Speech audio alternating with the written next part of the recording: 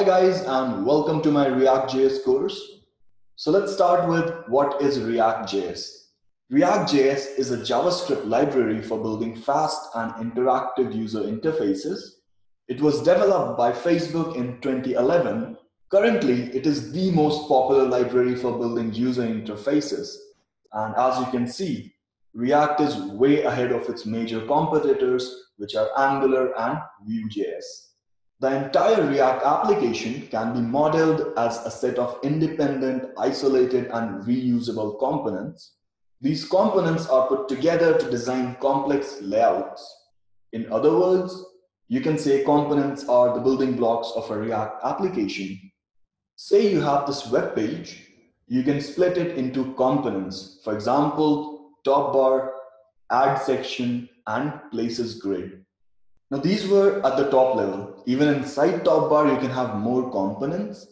Say for example, logo, menu items, user avatar, etc. Every React app has at least one component which we refer to as the app component.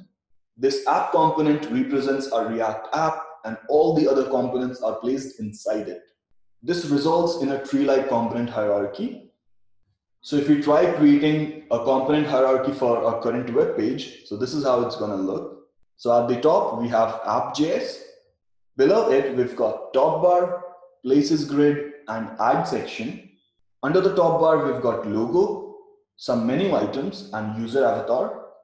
Similarly, under places grid, you can have place cards, and inside place cards, you can have thumbnails, place title, etc.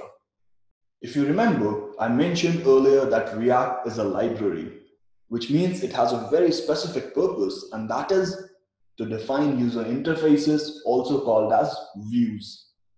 And this is where React gets more amazing. It gives you absolute control of your application. It just takes care of the view, and rest everything is left for you to decide. You can plan the architecture, decide which libraries to use for what functionalities, etc., etc. You can even add React in parts of your existing web application because it's just for Vue and it doesn't disturb your existing technology stack. And this is one of the biggest difference between Angular and React. Angular is a framework and it comes with out-of-the-box solutions for routing, handling network requests, etc. So you don't have control at that level. A lot of famous web applications are written in React. For example, Facebook, Prime Videos, Netflix, Instagram, Twitter, and many, many more. In the coming videos, we will learn all about React.js. See you in the next video. Bye and take care.